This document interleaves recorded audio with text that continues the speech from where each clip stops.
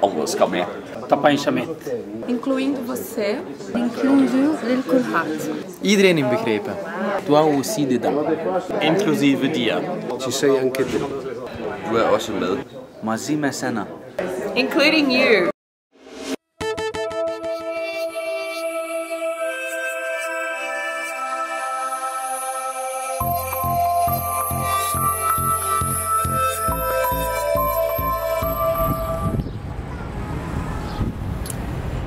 Los tiempos de crisis son también tiempos de oportunidades, oportunidad de cambiar, de evolucionar, de mejorar, y para todo esto hacen falta ideas. Y esto es lo que se ha puesto sobre la mesa en el foro de comunicadores de Uni Global Union. Ideas, muchas ideas. Sindicalistas de 25 países distintos se reunían a finales de junio en Nyon, Suiza, sede de Uni Global Union. El objetivo era compartir y analizar experiencias en el terreno de la comunicación sindical. El reto es general: ¿cómo contar lo que está pasando? ¿Cómo implicar a los trabajadores y trabajadoras? A continuación, os ofrecemos la experiencia de CEIU, Sindicato Internacional de Empleados de Servicios, cuyo secreto para que las campañas triunfen es darle voz a dichos trabajadores y trabajadoras. I think it is very important that whenever we talk about our campaigns, that we feature stories of workers, because their stories are able to move people. Who do they move? They move politicians to make decisions that help workers. They move the public, which is very important, because if we don't have the public support, then our campaigns do not have the energy to win. And they also can move other workers. So, for example, if you're organizing a group of workers in a particular place, one person with a good story that illustrates the need for a union will really enhance the work that you do as a trade unionist to get the rest of the workers on board and supportive of your campaign.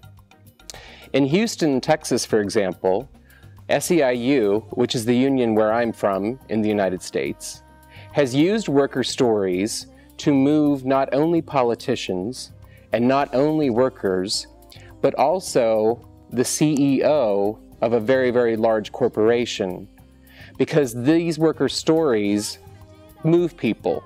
They make them realize that workers have real struggles every single day. Whenever we talk to these workers, we try to get them to speak not only about their workplace issues, but also the issues that they face in their communities. So, for example, when they open up their front door, what kind of neighborhood do they live in? How do they react in that neighborhood? What do they do? Who do they see? Are they involved in other things? And sometimes we think these aren't important stories to get. But what they do is that they show workers as people. They show workers as part of a community. And they show workers as people that other folks can identify with. So if someone in the general public is listening to a worker speak, they understand that, oh, these people have similar problems than I do. And yes, they should have a contract. Yes, they should be allowed to join a union. We have tried many ways to get worker stories, and we use them in a number of different and very effective ways. So when we interview workers, we make sure that they understand that their message is very important. We never tell them, say this, and write it out for them.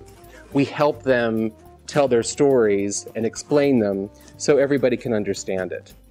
And even if workers are not interested, and they may say, I don't want to do this, we are able to persuade many of them to share the stories because they understand how powerful it is.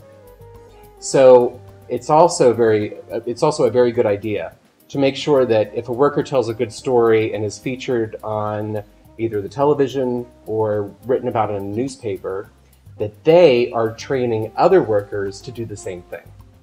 Because what it does is it empowers them, and it makes them very aware of their power as a storyteller and as a representative of not only your campaign, but every worker that's like that.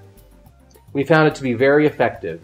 In our union, for example, we have a worker story on every flyer, every leaflet that we hand out has a picture of a worker, either with their families or at the job, talking about the struggles they face and how the union is the answer to that. And every piece of paper that we send, every leaflet and flyer, has an action for people to take. You don't just give a story out and expect that people will understand what you're doing and what your union's doing. You have to make sure that there is a specific request that you make on that piece of paper for them to support your union. And every leaflet that you design, you must treat as if it is going to be read by everyone. Everyone in the public will be able to look at this and understand what your union is doing. So you see that worker story and the connection that is made with politicians, with CEOs and bosses, with community leaders, and with allies, people outside your union that you want to support. You see that connection is very strong and can really help you move. I don't think you can win many campaigns without effective stories. And once you start the process of gathering these stories, you find that it becomes rather easy over time. And people and workers will really take a look at this and say, oh, well, she told her story, maybe I'll tell mine. So it creates a very good foundation to lay out your public campaign, and it makes it easy to call reporters and say, I have a story about our campaign, and I have a worker or two workers to talk about it. So I would suggest that stories are incredibly effective in campaigns, and I wish you all luck in getting those stories, and I'm sure you're going to win. Y hasta aquí hemos llegado. Espero que hayáis cogido todos muy buena nota de las recomendaciones de Scott. En el próximo programa os hablaremos de cómo se desarrolla la acción sindical en América Latina. Re interesante, no os lo perdáis. ¡Mua!